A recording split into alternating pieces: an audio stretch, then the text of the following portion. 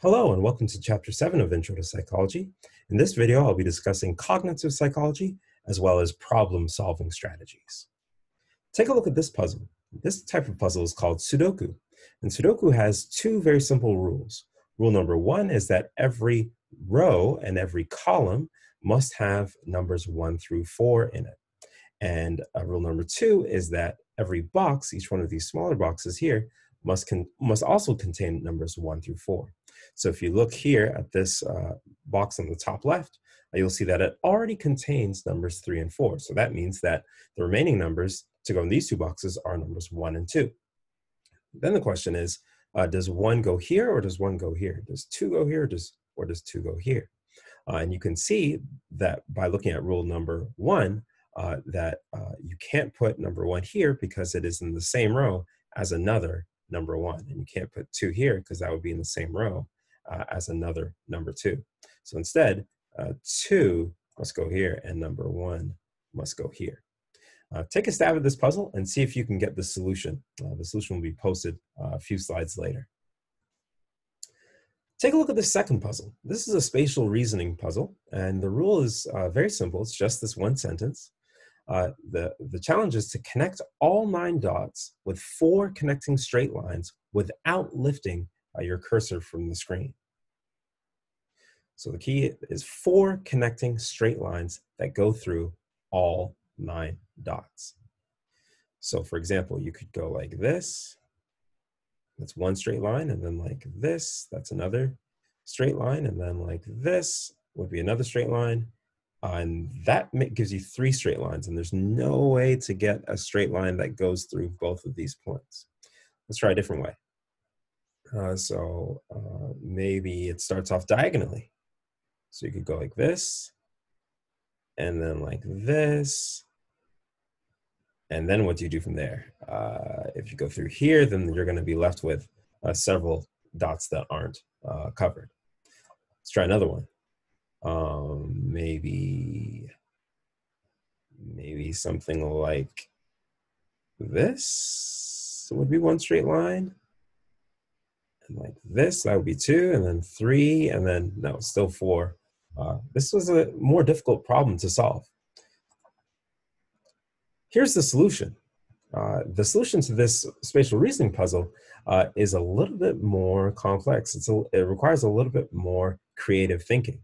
If you look carefully at the rule did not say anything about crossing lines, and also didn't say anything about going outside the lines of the box. So you would start here and go from this square and go outside of the box, then go diagonally outside of the box again, and go up again, and then one last 4th line to get through all of them. This is an example of kind of a limited thinking strategy to solving a problem. This Sudoku puzzle, trial and error works very well. You can kind of just input numbers and see if it all matches up and if all the numbers are able to go correctly in their rows and columns.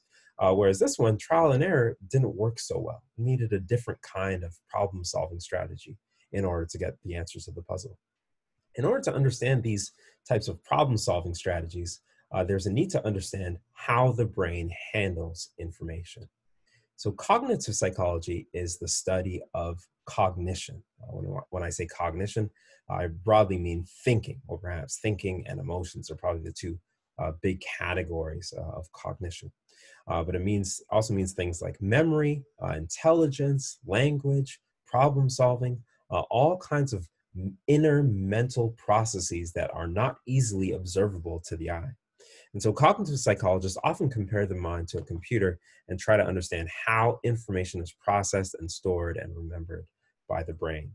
Here's a simple diagram explaining the basic pathway of cognition. So as we learned in sensation and perception, we receive sensory information through our eyes or through our ears, through our nose, or through other sensory modalities.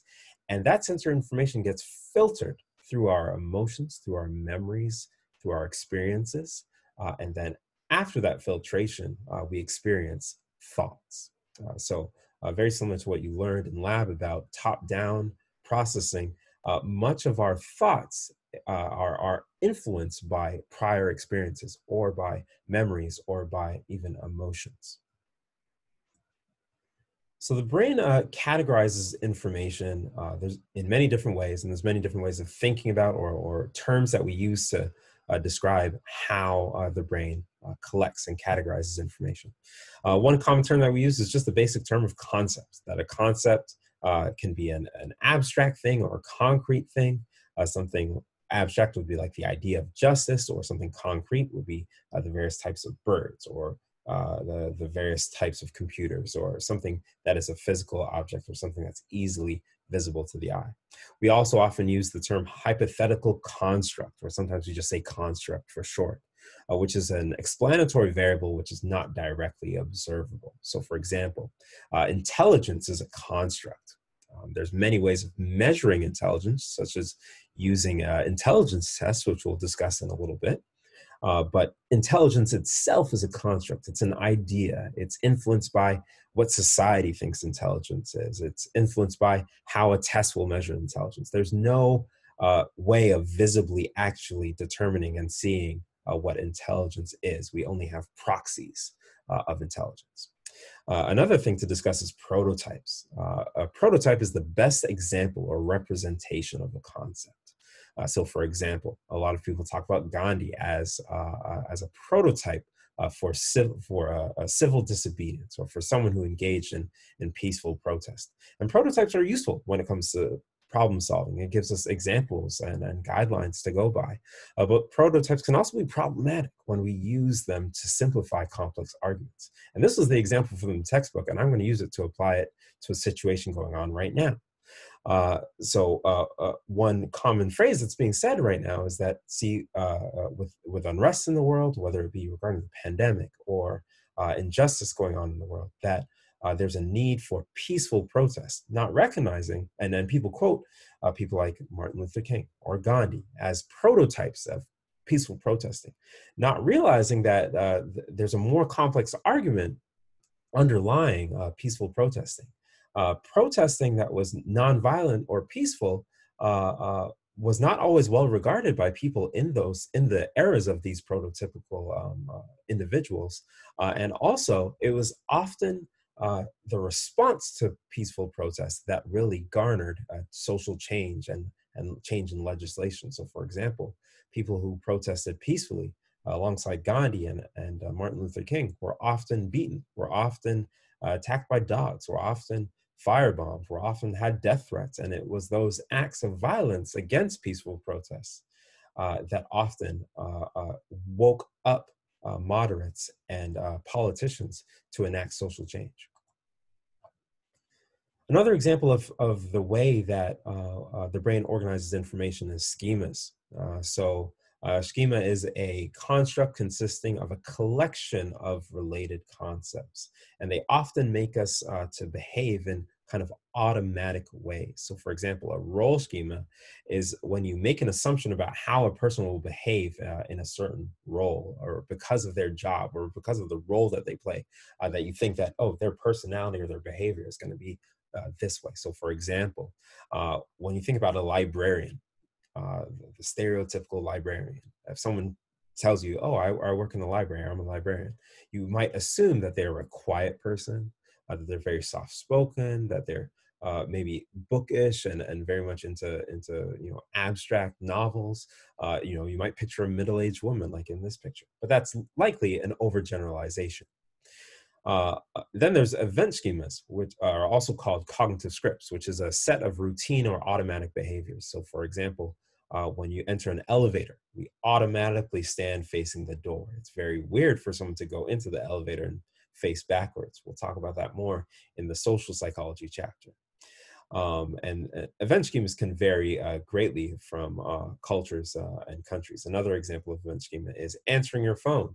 When you receive a text message, you might do that automatically, even in a situation when it's dangerous to answer a phone, like when you're driving a car.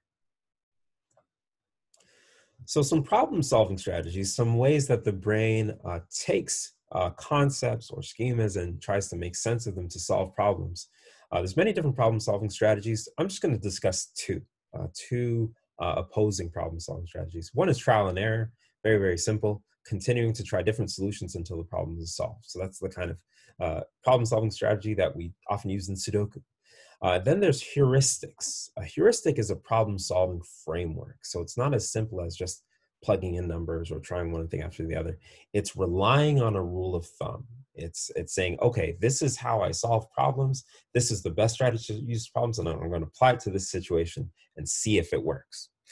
So, for example, when it comes to politics, we see heuristics in politics a lot. Some people might say, you know what? When you get to an election and there are, 100 names on the list, you are only thinking of the presidential candidate or maybe the who's running for governor, but there's 100 other names that you need to vote for. So one heuristic that people use is, well, I'm just going to vote for, the political party that I support. I'm not going to question the stances of these individuals. I'm just going to vote Democrat or vote Republican all the way down the line. So that's one example of a heuristic that people make. I'm just going to stick to one piece of information without considering other pieces of information. So we often use heuristics when we're faced with a lot of information, when there's limited time to make a decision, when there's very limited access to more information for making a decision, or perhaps when we're emotional. Some pitfalls to problem solving or using heuristics. One is a mental set. So that's the tendency to approach situations in a certain way because that method worked in the past. So for example, you check your engine light because it comes on in your car. And so you decide to put more oil in the engine and the check engine light turns off. A few months later, the light comes back on again and you put more oil in the engine, but this time it doesn't turn off. So you take it to the mechanic and they tell you that there's actually a spark plug that's gone bad. So this is an example of a mental set. Because pouring oil worked in the past to fix this problem, when that problem arises again, I use the same problem-solving strategy. And that's limited because there's so many things that could cause a check engine light to come on in a car.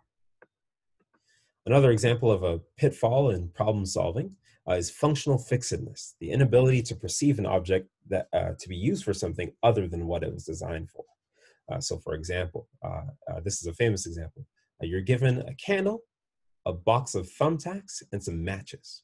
And your job is to mount the candle on the wall and light it. What would you do? Well, if you're like most people, you might think about maybe putting the candle horizontally along the wall and seeing if the thumbtacks can go through and try to pin it into the wall, or maybe just using a few thumbtacks and find if it can stick out of the wall in a perpendicular fashion, and then try to use the matches to light it.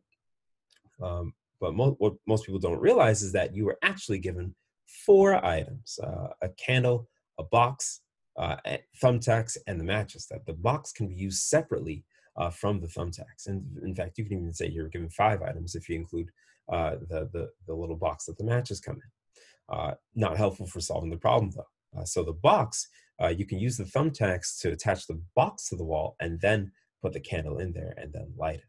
So that's an example of not realizing that this box is not just for carrying thumbtacks. It can also be used to help you solve the problem. You have to expand your mindset.